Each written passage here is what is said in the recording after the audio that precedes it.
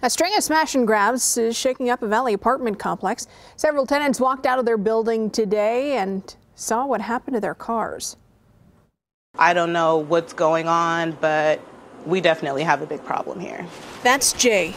She woke up this morning and walked downstairs to see this. Her car window smashed. She looked around. Hers wasn't the only one. Someone smashed more than a dozen car windows in the Cabana Club Apartments parking lot.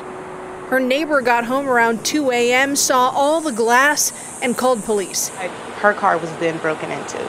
So that means that whoever these people are were still on site. They were still watching. Jay told Fox 5 she wasn't entirely surprised. Just this past year, people broke into cars, stole license plates, and someone even tried to kick her door down. We are supposed to have security here. However, no one ever really sees security. Now she and her neighbors want to know what the property managers are going to do about it.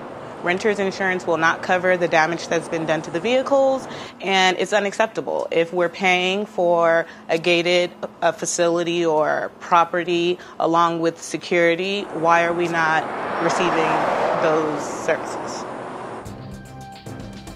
Metro Police want you to file a report if your car was damaged at the apartment complex. If you have any information about what happened, call Crime Stoppers. There's the number on your screen, 385-5555.